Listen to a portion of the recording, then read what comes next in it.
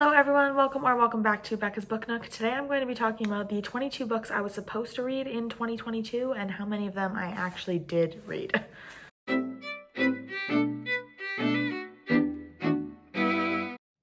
(2022) was a year of mood reading for me. I read 75 books, and on my list of 22 books that I was planning to read this year, I did only read 5. This year was really up to me reading what I wanted to read, what I was feeling was the vibe, what was connecting to my life at the moment, and just books that were going to make me happy in the current time. I am happy I did that, but at the same time, I am a little bit upset that I didn't get to some of the books that were on my list. So without further ado, I'm just going to jump into that list, and we're going to talk about what I did read and why I didn't read the rest. This year, I will obviously be reading Chain of Thorns, which is her third and final installment in her Last Hours trilogy. It was supposed to come out in March, but she had to push it back to November. That video was filmed in January. It is now December 28th, and Chain of Thorns has still not come out. Cassandra Clare decided to delay her release date of Chain of Thorns. I think she needed a mental health break, which is totally fine. I'm so happy that she did that if she needed that. I am a little upset that I didn't get to read Chain of Thorns this year just because I'm so used to reading a new Cassandra Clare book every year for like as long as I can remember. But I'm so excited that it's coming out soon, I think at the end of January, so that'll probably be one of the first books that I read in the new year. Talking about Cassandra Clare, I was also supposed to finally read the Red Scrolls of Magic and the Book of the White this year, which I did not do. There's something about a little novella that I didn't want to get to, and I feel like sometimes when as much as I love Magnus and Alec, sometimes their stories get a little bit like, I don't know, too much for me sometimes. I don't know how to explain it. I just remember their parts in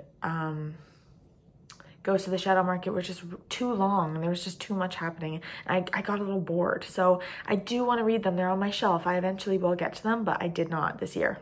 Moving on to books that I was supposed to read by Miss Sarah J. Maas this year. I did read A Court of Silver Flames, finally. I definitely talked about it at some point, but I did enjoy it quite a bit. I'm surprised that it took me so long to read it. And I was also supposed to read Crescent City, which I got about maybe like an 1/8 of the way through on audiobook. And then I just had other stuff going on and I never finished it. But I was enjoying what I read. It was really, really intense right off the bat, but I do want to get back into it because so many people love it. So I will eventually, hopefully in 2023. Moving on to Miss Leigh Bardugo, I was supposed to read Rule of Wolves and Ninth House, both of which I did not get to this year. Sorry, Nikolai. I did really want to read Rule of Wolves because I did like the first one, King of Scars, because I love Nikolai and I really want to see where that relationship between him and Zoya is going to go. I just didn't get to it. Some of these I just have no excuse for, to be honest.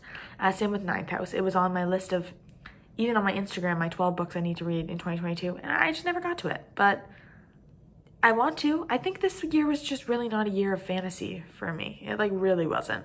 If I count up how many fantasy books this year I read, it's gonna be probably like max 5, maybe less than that, which is kind of embarrassing for me. Then I was supposed to finish off the Caraval series by Stephanie Garber with Legendary and Finale, neither of which I did. I have them both on my shelf. I just don't know. Wasn't a good year for fantasy, guys. I really don't know what to tell you. I'm in my rom-com era. Next up, we have 2 books that I did read, which are Addicted to You and Book Lovers, of course. When I hear there's a new Emily Henry book coming out, I'm gonna read it regardless. So I read that. I'm not gonna tell you where it is on my top 10 books of 2022. You'll have to see that in my next video. And then Addicted to You by Krista and Becca Ritchie was a 2.5 out of 5-star book for me. It wasn't my favorite. I'm not going to say much else on it, but I did read it, and that's what matters. Next up on my list, I did have 3 classic books that I was supposed to read, only one of which I did read, and they were Emma, which I did read, Sense and Sensibility, both by Jane Austen, and Wuthering Heights by Emily Bronte.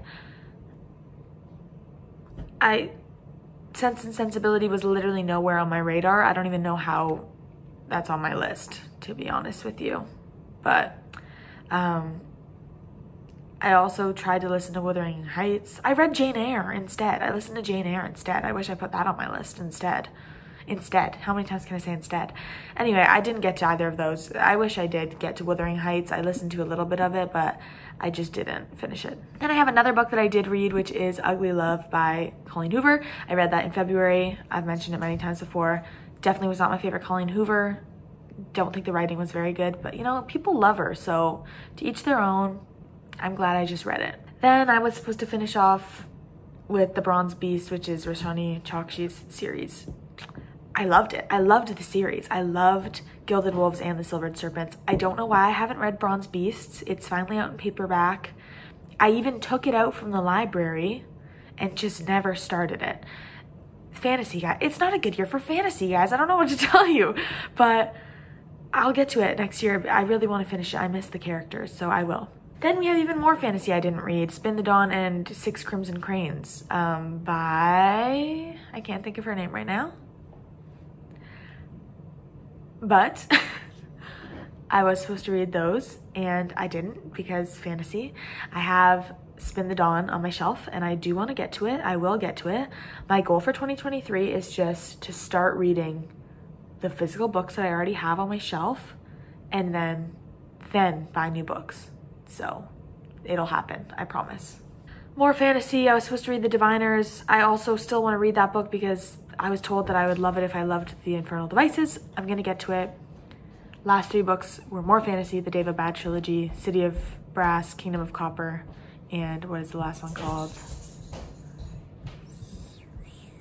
Whatever, the 3rd book in the series. I didn't get to them. I will eventually. So those were the 22 books that I set for myself to read this year, and as you can see from the video, I did only read 5. But, you know, it was a year of mood reading and I'm happy about that. So I'm just gonna cut my losses and be happy. Am I gonna make a list of 23 books to read in 2023? Probably. Am I gonna get to all of them? Probably not, but you know, that's what happens. So I'm happy with everything I read this year. I can't wait to talk about it in my yearly wrap up next week. I hope you guys enjoyed this video and I will see you in my next one. Bye.